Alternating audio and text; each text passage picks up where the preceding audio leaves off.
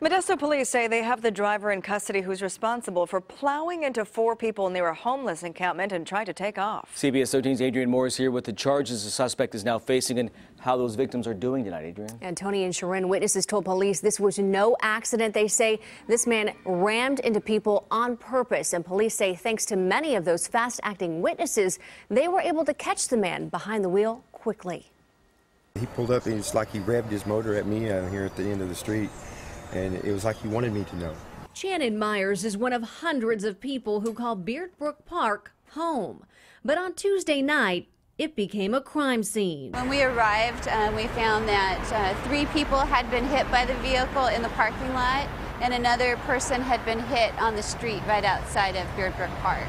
Modesto Police say 29-year-old Israel Bazan was under the influence when he made lap after lap around this homeless encampment along Dry Creek, trying to hit people with his Saturn.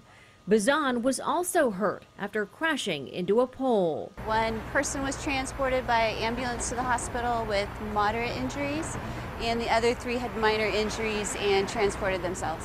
Witnesses were able to keep Bazan at the scene until police got there.